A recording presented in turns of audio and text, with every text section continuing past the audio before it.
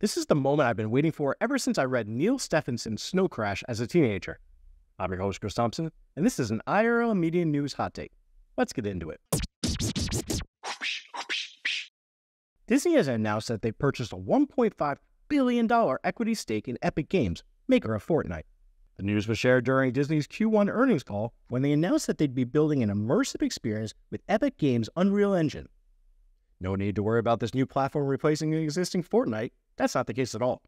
Together with Epic Games, Disney will be, quote, developing a new and expansive, open, persistent, social universe that will offer interoperability with Fortnite and let fans play, watch, shop, and engage with their favorite characters and stories from Disney, Pixar, Marvel, Star Wars, Avatar, and more. According to a statement by Robert A. Iger, Chief Executive Officer of the Walt Disney Company, quote, our exciting new relationship with Epic Games will bring together Disney's beloved brands and franchises with the hugely popular Fortnite in a transformational new game and entertainment universe.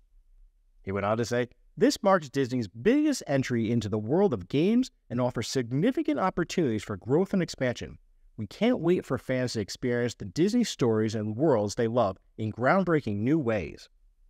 When Tim Sweeney, CEO and founder of Epic Games, was asked for comment, he said, quote, Disney was one of the first companies to believe in the potential of bringing their worlds together with ours in Fortnite, and they use Unreal Engine across their portfolio.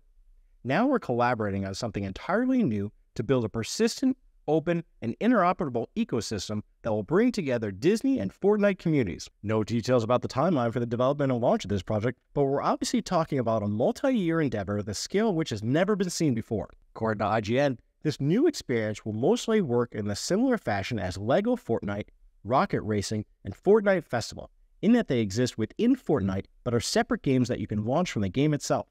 As a huge fan of all things Disney and new player of Fortnite, I couldn't be more excited about this news. If you like this video, do me a solid and smash that like button and subscribe to our channel. Thanks.